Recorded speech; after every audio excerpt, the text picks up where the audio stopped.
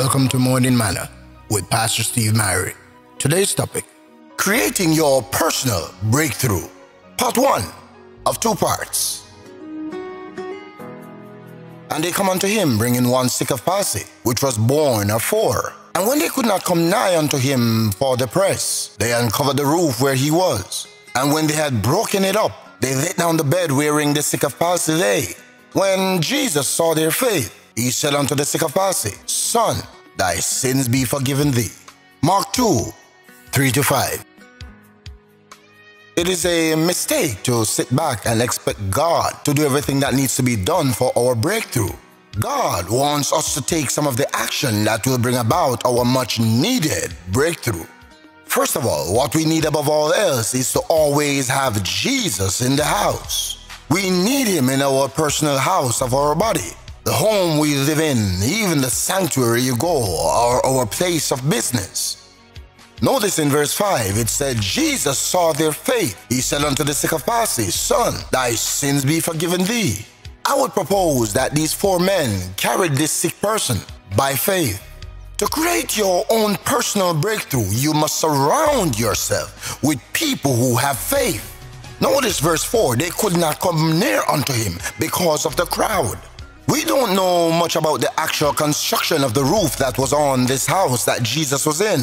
But we do know, in fact, that it was a roof. We do know that, in fact, it was a physical barrier to the presence of Jesus Christ himself being in the flesh at the time. You couldn't have an audience with him because you couldn't get in through traditional means. You couldn't walk through the front door. You couldn't sit down and have a conversation because the house was so full. My question to you this morning, are you willing to do something untraditional if you can't get in by traditional means? Breakthrough don't always happen overnight, but in order for it to come, you must start somewhere. In order for your breakthrough to come to pass, it will require you to see your situation with different eyes. Sometimes, in order to gain new perspective, you not only need to give the situation time in prayer, but you also need to break the strongholds of emotion through prevailing prayer and fasting. This whole business of going through the roof to get to Jesus simply could not have happened if these 4 men did not have risky faith. They risked being mocked, rejected, laughed at, stoned, ridiculed, hated, envied, jealous of, and misunderstood. But when you are so passionate for helping somebody to get to Jesus, none of that matters. Hebrews 11 verse 1 says, Now faith is the substance of things hoped for and the evidence of things not seen. What is it that you want God to do for you? And will it require a spiritual and emotional breakthrough in order for it to come to pass in your life?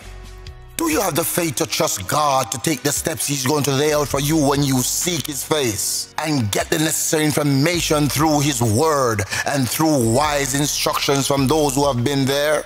Don't listen to those who tell you that you can't accomplish your goal for God, but listen to the promise of his word that says, you can make it. As your pastor today, I want you to know, I believe that each of you have what it takes to apply these very simple steps I'm about to recommend to create your own personal breakthrough.